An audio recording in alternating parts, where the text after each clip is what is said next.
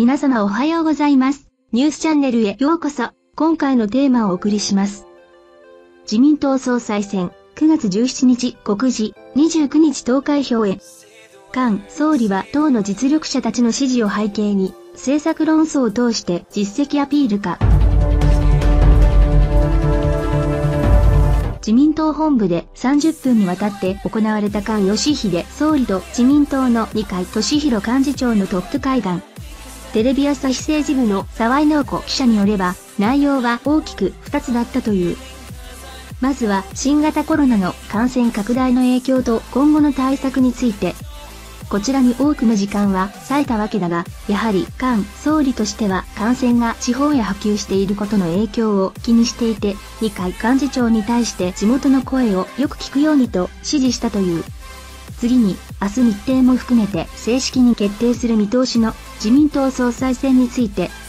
時間は短かったようだが、幹部によると、想定されていた通り来月17日告示、29日投開票との方針で決まったようだ。カレンダーを見ると、東京都などに発出されている緊急事態宣言の解除予定日からわずか4日後の告示となる見通しだ。自民党総裁の任期が来月30日に満了するので、その前日に投開票というギリギリの日程ということになる。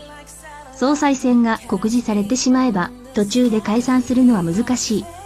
そこで総裁選告示までの4日間に解散できる余地を残していたし、昨日も宣言中でも法律上は解散可能だと強気の姿勢も見せていたが、やはり国民に外出自粛などの行動制限をお願いしている中での選挙戦は難しい。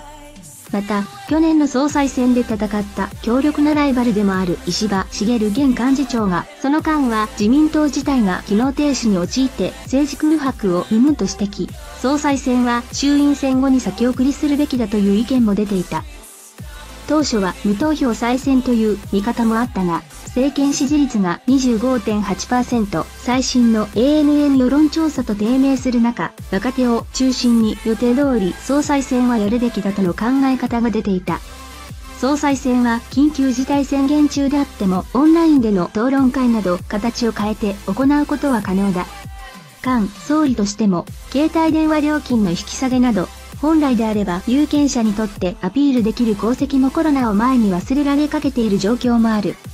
そこで政策論争をすることで、これまで自分が1年間でやってきた功績をアピールする場にしたいと考えを変え、総裁選実施の方向で二階幹事長とも一致したということだろう。ある意味では自信の表れとも言えるかもしれないし、総裁選前の解散もないのではないかという見方も広がっている。菅総理の自信の表れの背景には、二階幹事長をはじめとした党の実力者たちからの支持が得られているということもありそうだ。二階幹事長、さらに安倍前総理、麻生副総理の3人が菅続投支持の姿勢を変えていない。特に二階幹事長は以前から他には適任者がいないという考えを述べていたし、自らが率いる派閥としての支持もいち早く表明していた。昨日の記者会見でそのことについて尋ねられると愚問だと強い口調で述べていた。党の金と公認権を握る幹事長は絶大な権力を持っている。勝ち場に乗っていると言えるかもしれないが、キングメーカーとしての政治センスはピカイチだと思う。ただ、こうした二階さんのやり方について、ある閣僚からは二階さんが前面に出るとマイナスだとの不満の声も出ているようだ。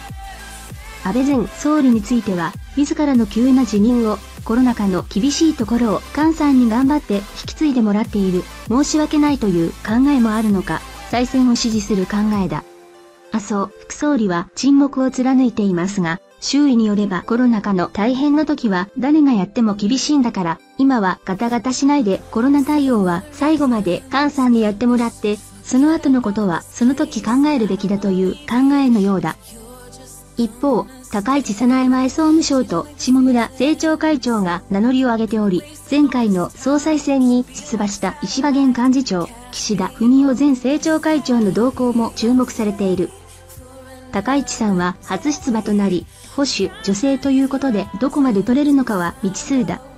また、下村さんは第一派閥の細田派ではあるが、党の三役であるにもかかわらず、菅総裁に弓を引いて出るのかということで、あまり理解が得られていない。いずれも20人の推薦人を集められるのかという問題がある。また、石破現幹事長に関しては国民の人気はあるものの党内の支持の広がりがなく、出馬に必要な推薦人20人を集めるのも難しい状況のようだ。先ほど紹介した発言も、総裁選を先送りしたいということを格好をつけて言っている感じもあるのかもしれない。そして、ここに来て出馬の意欲を見せていることで、菅総理の支持基盤でもある安倍さん、麻生さんがどう動くのかに注目が集まっているのが岸田さんだ。去年の総裁選は時間がなかったということもあり、党員などの地方票の割合が国会議員の2分の1にも満たなかったが、若手が求めるフルスペックで行われれば、それが1対1になる。地方では菅さんでは戦えないという声も広がっているので、党員人気の高い石破さんが出馬しないとなれば、岸田さんという選択肢も出てくると思う。解散総選挙はどうなるのだろうか。菅総理が緊急事態宣言下でも解散権は縛られないという認識を示したことで臨時国会を召集して来月上旬にも解散するんじゃないかという憶測も生まれたが、自民党が週末に言った情勢調査について関係者によれば50議席から70議席は減らす単独過半数割りとの結果も出ているという。菅総理もその結果は知っているだろうし、感染者数と内閣支持率は負けの相関関係にある。菅総理としては、やはりコロナ対応を優先し、ワクチン接種が国民に広く行き渡らせた後で行った方がいいのではないかと考えているようだ。野党は自民党の党利党略で日程を先延ばしするべきではないとしていて、10月21日の衆議院議員の任期満了までには実施するよう主張しているが、かなりタイトな日程になってくるだろう。今回の内容ここまで終わりました。あと他の内容を参照してください。ありがとうございます。